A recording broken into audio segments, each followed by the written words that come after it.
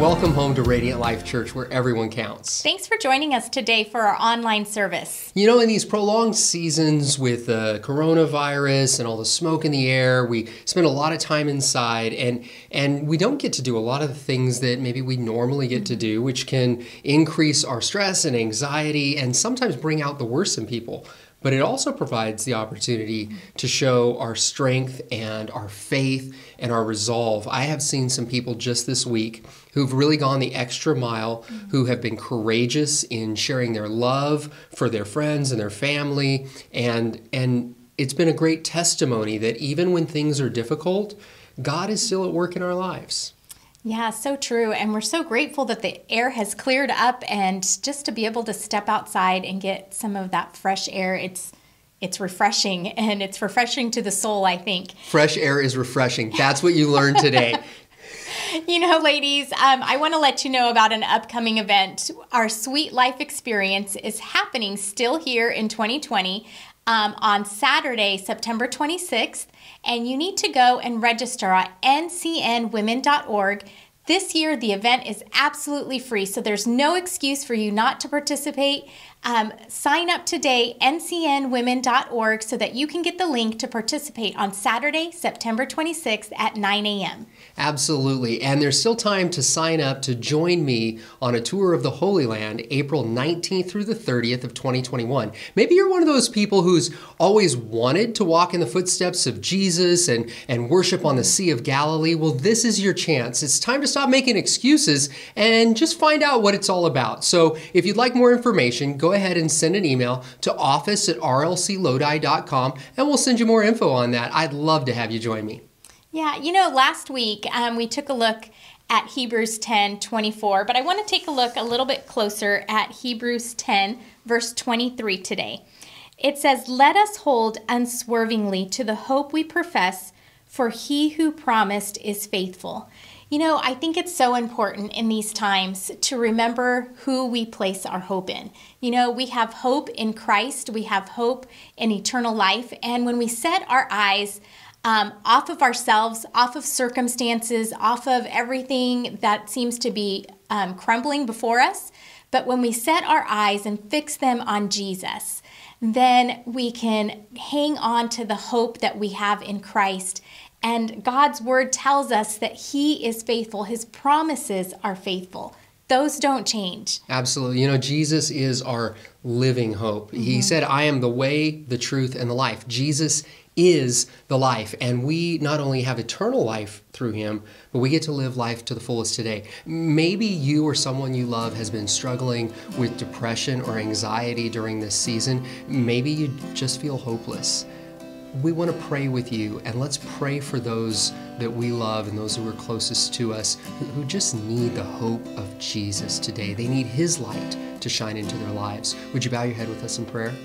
Heavenly Father, we thank you for your goodness, for your love, and God, for that spark that you ignite in the heart of men and women, God, that reminds us that you are the giver of life. Father, I pray in the name of Jesus that for each one, whether they're part of our church family or friends or co-workers, God, who are struggling during this season with maybe the sins of the past, maybe the trap of depression or shame, Lord, I pray in the name of Jesus that you would breathe new life into them. And Father, as you do, God, as the wildfires on the West Coast are being put out, God, I pray that you would ignite a fire in us, that we would live passionately because you are our great and mighty God. Yes, Lord, we are so grateful for the very breath that we have to breathe. Lord, I just pray in the name of Jesus that you would pour out your blessing on our church family today. God, may you just knit our hearts closer together. And Lord, I pray that you would meet everyone at their point of need today, God. May we continually fix our eyes on you. In Jesus' name, amen. Amen. Well, let's take a few moments and just worship together with Grace and Russell.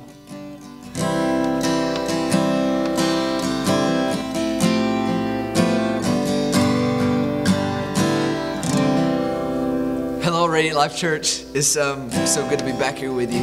Let's just go ahead and enter straight on into worship.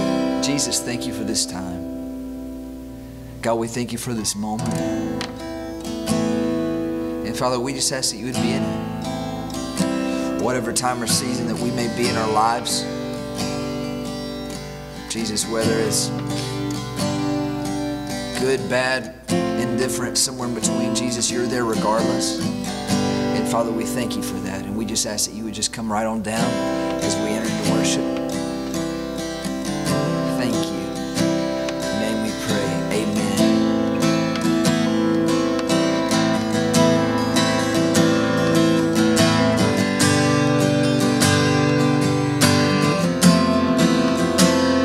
Before I call, before I ever cry, you answer me from where the thunder hides. I can't outrun this heart I'm tethered to. With every step I collide with you.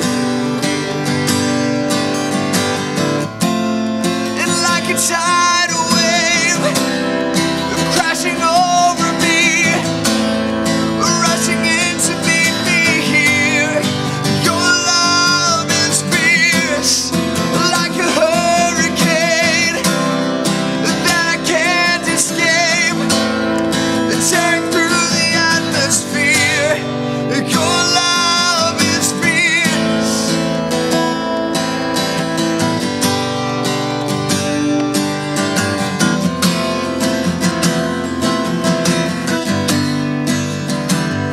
You cannot fail, the only thing I found. It's through it all, you never let me down. And you don't hold back, you're relentless in pursuit. And every step I come face to face with you. And like a tidal wave crashing over me, rushing in to meet me here. Your love is fierce, like a hurricane that I can't escape, tearing through the atmosphere. Your love is fierce. Your love is fierce.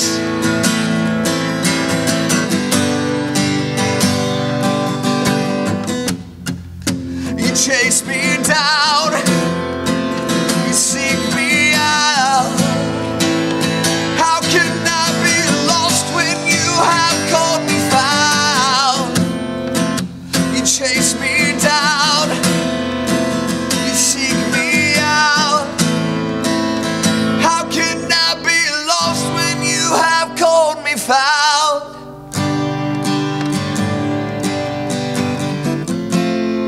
And like a tidal wave crashing over me, rushing in to meet me here.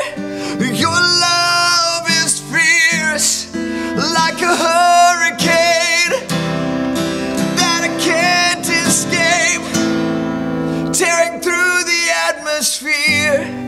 Your love is fierce.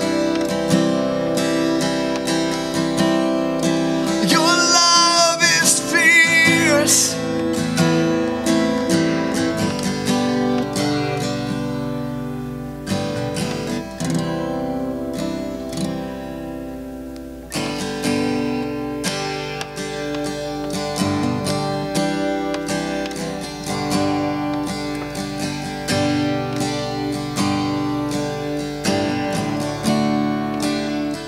What does it mean to engage? If you grew up watching Star Trek: The Next Generation, you know that Captain Picard, played by Patrick Stewart, used that word a lot. Often dramatically holding his finger in the air, he would lower his arm as he gave the command to engage. And it basically meant to do something, like go to warp speed, fire phasers, do the hokey pokey. Well, usually not the hokey pokey. For those who are married or considering marriage, engagement is a period of moderate to high commitment leading up to the wedding day, usually marked by one or both parties wearing an engagement ring that may later be accompanied or replaced by a wedding band. The Encyclopedia Britannica says that the rules of engagement are military directives meant to describe the circumstances under which ground, naval, and air forces will enter into continued combat with opposing forces. And Webster's Dictionary offers nearly a dozen definitions of the verb engage, which include to offer as backing to a cause or aim, to expose to risk for the attainment or support of some end, to bind oneself to do something, to hold the attention of, or to deal with, especially at length. As followers of Jesus Christ, Radiant Life Church is compelled to engage our community, and we are compelled to engage in missions efforts, locally, nationally, and globally. This week, we turn our attention to the example of another of the first Christian missionaries who shared the good news of Jesus in the first century, a missionary evangelist named Philip. Let's turn to Acts chapter 8, where we begin reading at the latter part of verse 1. On that day, a great persecution broke out against the church in Jerusalem, and all except the apostles were scattered throughout Judea and Samaria. Godly men buried Stephen and mourned deeply for him, but Saul began to destroy the church. Going from house to house, he dragged off both men and women and put them in prison. Those who had been scattered preached the word wherever they went. Philip went down to a city in Samaria and proclaimed the Messiah there. When the crowds heard Philip and saw the signs he performed, they all paid close attention to what he said. For with shrieks, impure spirits came out of many, and many who were paralyzed or lame were healed. So there was great joy in that city. Would you bow your head with me in prayer? Heavenly Father, we thank you for the truth of your word that speaks to our hearts and lives today. We thank you for the examples of men and women of faith who were just ordinary people like us. But God, you used them in an extraordinary way because they were compelled to engage in the name of Jesus. Lord, I pray that we would remember that we too are compelled to engage in Christ Jesus' name. Amen. As a point of clarification, there were more than one man named Philip who served the Lord in the early church. You may remember Philip as a disciple who brought Nathanael to Jesus before the wedding feast in Cana. Or you may remember when Philip told Jesus that it would take more than half a year's wages to feed the crowd on the mountainside before Jesus miraculously fed the 5,000. But that is Philip, who is now an apostle in Acts 8. Philip, the missionary evangelist, was one of the 7 chosen to distribute food in Acts chapter 6. Philip was chosen along with Stephen, who became a martyr at the feet of Saul after boldly and persuasively preaching that Jesus is Lord. When Stephen was stoned to death and Saul began persecuting Christians, even dragging them from their houses to be thrown in prison for their faith, Acts 8 tells us that Philip became a missionary evangelist who was called to engage with the marginalized. In Acts 8, 5, and 6, we read, Philip went down to a city in Samaria and proclaimed the Messiah there. When the crowds heard Philip and saw the signs he performed, they all paid close attention to what he said. Let's not miss the significance of Philip's mission field. He went down to a city in Samaria. First century racism, veiled as the pretense of piety, would normally compel a Jewish man like Philip to avoid Samaria at all costs. Maybe that's part of the reason that he headed there. After all, who would look for a Jewish follower of the way in a city in Samaria? Maybe the Holy Spirit worked through the panic of the moment to strategically place Philip in a place where there was such great need that miracles would abound and masses would come to Jesus. Jesus had also chosen to go to Samaria, where he had a now famous conversation with a certain Samaritan woman at Jacob's well in the town of Sychar. Jesus was intentional to engage with the marginalized, even by defying social norms and deep racial divides. In John 4, 9 and 10, we read, "The Samaritan woman said to him, 'You are a Jew, and I am a Samaritan woman. How can you ask me for a drink?' For Jews do not associate with Samaritans." Jesus answered her, "If you knew the gift of God and who it is that asks you for a drink, you would have asked him, and he would have given you living water." So we see that our merciful and loving Savior had already shown his intention to share the gift of eternal life with the marginalized people of Samaria. In Matthew 25, Jesus delivered the parable of the sheep and goats, which suggests that his followers are compelled to engage with the marginalized. In Matthew 25:37, we read, "Then the righteous will answer him, 'Lord, when did we see you hungry and feed you, or thirsty and give you something to drink? When did we see you a stranger and invite you in, or needing clothes and clothe you? When did we see you sick or in prison and go and visit you?' The king will reply, 'Truly I tell you, whatever you did for one of the least of these brothers and sisters of mine, you did for me.'" Jesus punches a lot of hot buttons by saying that what we show our love for him when we feed the hungry, give a drink to the thirsty, invite strangers in, clothe the poor, care for the sick, visit those in prison. Whatever we do for one of the least of these, whom Jesus calls his brothers and sisters, we do for Jesus himself. The political and religious leaders of the first century marginalized Jesus to the point of crucifixion. But social status should not be a barrier when we are compelled to engage in Jesus' name. Jesus is the Savior of the world, and the missionary calling extends to the marginalized and to the influential. Yes, Philip also provides an example of engaging with influencers.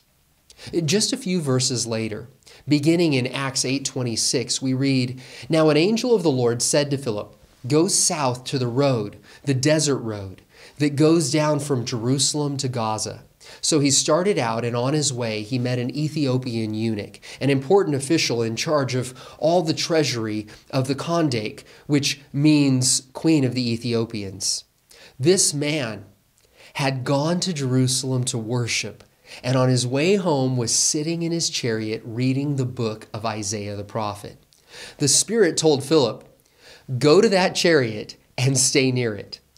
Philip not only led the Ethiopian eunuch into a saving relationship with Jesus, the eunuch stopped his chariot and Philip baptized him in water as a public profession of his faith in Jesus Christ. I don't know what Philip expected when he obeyed the Holy Spirit and approached the chariot, but this missionary made quite an impression on a person of influence. In fact, the early church thrived in Ethiopia. Traditionally, a Greek-speaking missionary named Frumentius led King Inza to a saving relationship with Jesus Christ in the 4th century. But it is possible that this eunuch may have laid the foundation for the light of the world to shine in Ethiopia in the 1st century.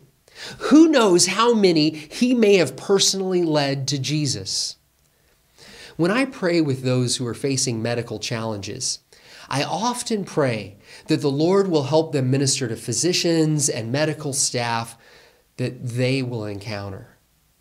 Likewise, even when a person faces legal challenges, God can work through the worst circumstances to make an eternal impact when we are compelled to engage with influencers. In Luke 21, Jesus tells us to expect such obstacles to provide opportunities to bear testimony of his grace. Beginning in Luke 21:12, we read, "But before all this, they will seize you and persecute you. They will hand you over to synagogues and put you in prison, and you will be brought before kings and governors, and all on account of my name. And so you will bear testimony to me. But make up your mind not to worry beforehand how you will defend yourselves, for I will give you words and wisdom that none of your adversaries will be able to resist or contradict." Most modern Christians lack the firsthand context for the kind of persecution that the family of God has faced since the first century. But we occasionally hear of reports of Christians, ministers, and missionaries who are raped, murdered, kidnapped, imprisoned, and even beheaded because they are compelled to engage in the name of Jesus. And somehow, the light of God shines brightly, even in the darkest moments. When we become more passionate about expressing the love of God than demanding our own comfort, our testimony can spark transformation in the hearts of kings, governors, CEOs, and influencers, as well as those they may sway. Have you ever noticed how competing companies and political adversaries tend to point out one another's flaws? Many items have been marketed as being better than the competition, and few politicians seem to be able to admit when they agree with their opponents on any topic. As followers of Jesus, we cannot lose sight of our common ground. In fact, when we stand on common ground, we tend to be more effective in every measurable way. Our church has made some small investments in advertising in the past few years. And I've often had to provide clarification when I'm told things like, "No other church in Lodi is doing this," or "You'll be ahead of your competition." We are not competing with any other Christian church. Our competition is the father of lies, who may entice people to lose everything at the gambling table, or drink their sorrows away in some dark corner, or make idols of sports figures and celebrities. So one might say that our competition is anything that distracts people from putting Jesus first in their lives. Again, churches are not in competition. We are allies. And Philip not only engaged with the marginalized and influential, but he was also compelled to engage with allies. In Acts 21, Paul led a group of traveling missionaries that included Luke, who was inspired by the Holy Spirit to author the book of Acts. In Acts 21, 8 and 9, we read, "Leaving the next day, we reached Caesarea and stayed at the house of Philip the evangelist, one of the 7. He had 4 unmarried daughters who prophesied." This final update on Philip, the missionary evangelist, not only describes him as a host who engaged with allies in ministry, but it also touches on his legacy. While we don't read anything about Mrs. Philip, we know that their 4 daughters had the spiritual gift of prophecy. There's no doubt that Philip and his family joined arms with fellow missionaries, evangelists, and early pastors who led many to Jesus in Caesarea. Those who serve the Lord as missionaries often do so in places where their lives are in danger, and they frequently feel isolated in their day-to-day work. At some point, we all ask if our efforts are making any impact, because much of the work of the Lord is unseen. We may even feel underappreciated by others, which is why it is so important to draw strength from the Lord and engage with allies who are also compelled to engage. In Galatians 6, 9, and 10, we read, "Let us not become weary in doing good, for at the proper time we will reap a harvest if we do not give up. Therefore, as we have opportunity, let us do good to all people, especially to those who belong to the family of believers. I like to say that Radiant Life Church doesn't just support missionaries with financial gifts, but missionaries are part of our extended family. We support missionaries through prayer, encouragement, and missions trips because we are compelled to engage with them as they engage in the work of the Lord. I pray that our missionary families know that they can count on Radiant Life Church to stand beside them no matter how difficult their mission field may be or how isolated they may feel. Our mission is to share life's journey through growing relationship with Jesus Christ. And supporting missionaries is part of that mission. The foundational passage of Scripture for this year's missions emphasis is Isaiah 61, 1 and 2. The Spirit of the Lord God is upon me, because the Lord has anointed me to bring good news to the afflicted. He has sent me to bind up the brokenhearted, to proclaim liberty to captives and freedom to prisoners, to proclaim the favorable year of the Lord and the day of vengeance of our God, to comfort all who mourn.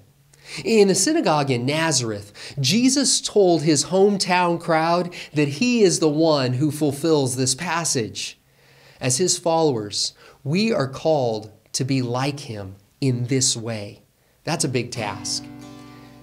If you've never made the decision to follow Jesus, then I want to give you the opportunity to take the first step in the right direction, because it really is a step-by-step process of growing more and more like Jesus every day. If you're ready to take that first step, then I like to say that choosing to follow Jesus is as easy as A, B, C. The letter A stands for admit that you've sinned and ask God to forgive your sin. The letter B stands for believe that Jesus paid the price for your sin when he died on the cross. And the letter C stands for choose. And that's exactly what I'd like to invite you to do right now, to choose for yourself to follow Jesus. If you're ready to make that choice, then I would invite you to bow your head, close your eyes, and repeat this simple prayer after me. You can make it your own if you mean it. Dear Jesus, I know that you are good, and I want you to be the Lord of my life. So I admit that I have sinned, and I ask you to forgive my sin. Because I believe that you paid the price for my sin when you died on the cross.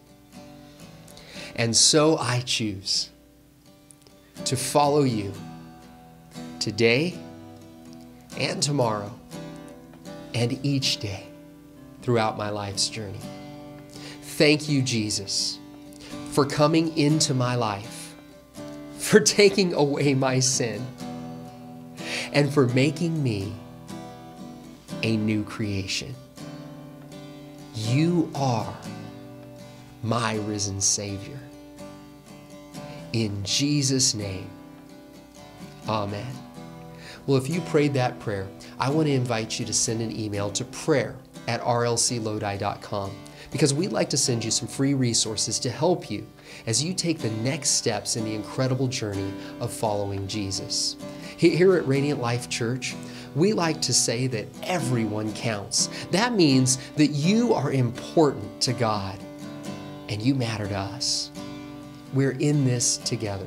We are committed to sharing life's journey through growing relationship with Jesus Christ. May the Lord bless you and keep you and make his face to shine upon you and be gracious to you.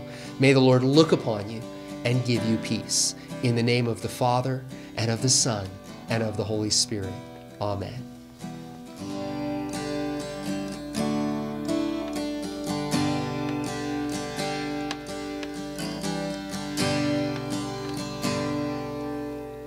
Amazing grace, how sweet the sound that saved a wretch like me.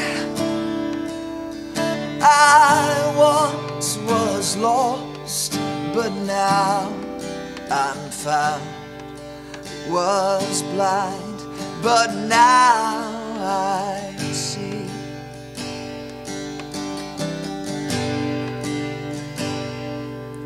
'Twas grace that taught my heart to fear, and grace my fears relieved. How precious did that grace appear the hour I first believed. My chains are gone, I've been set free. My God, my Savior has ransomed me. And like a flood, His mercy reigns, unending love, amazing grace.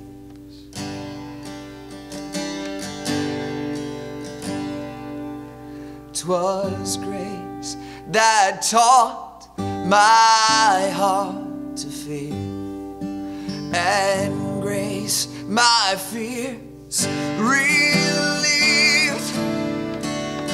How precious did that grace appear the hour I first believed. My chains are gone, I've been set free. My God, my Savior has ransomed me. And like a flood, His mercy reigns, unending love, amazing grace.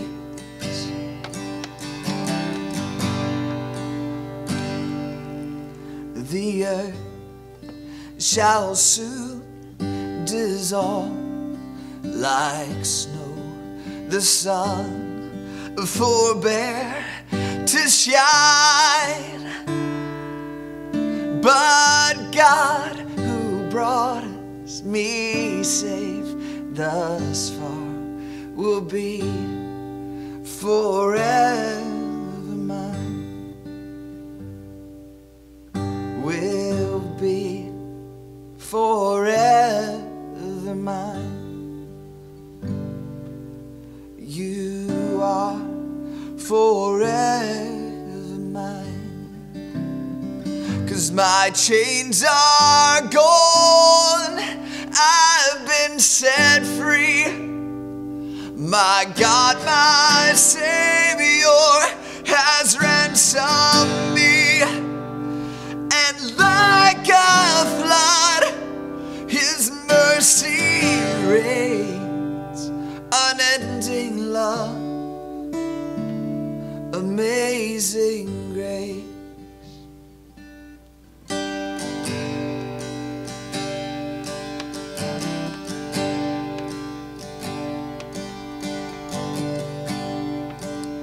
Worthy of every song we could ever sing, worthy of all the praise we could ever bring, worthy of every breath we could ever breathe. We live for you.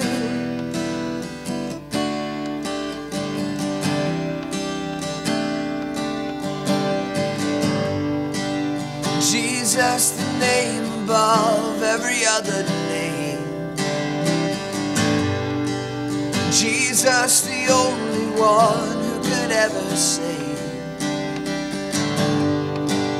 Worthy of every breath we could ever breathe. We live for you. Oh, we live for you. And holy, there is no one like you. There is none.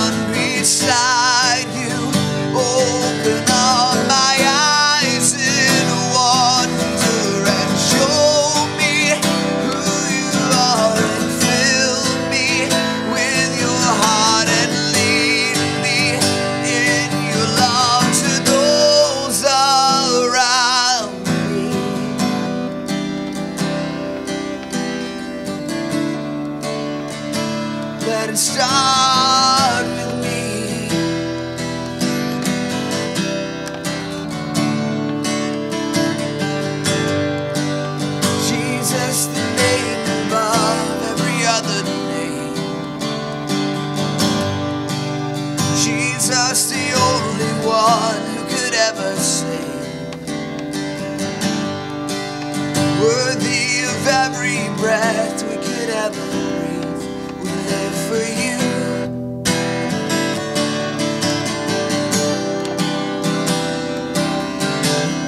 Holy, there is no one like you. There is none beside you. Open up my eyes in wonder and show me who you are, and fill me with your heart and lead me in your love to those around me.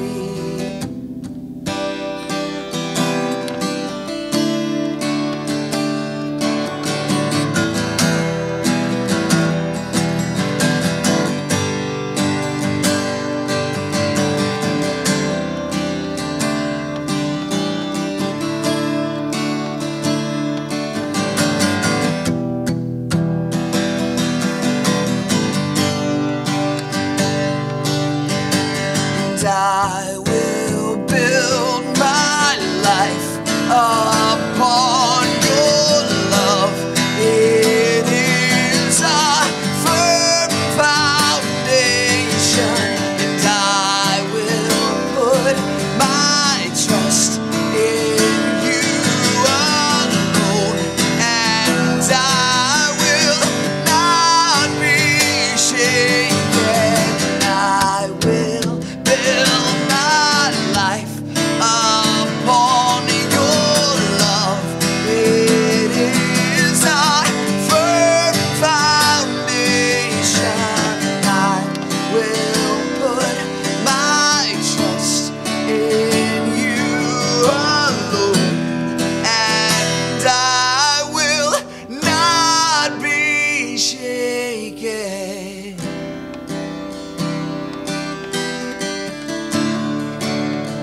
We won't be shaken.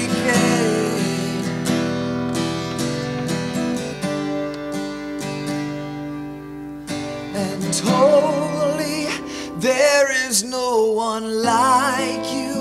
There is none beside you. Open up my eyes in wonder and show me who you are, and fill me with your heart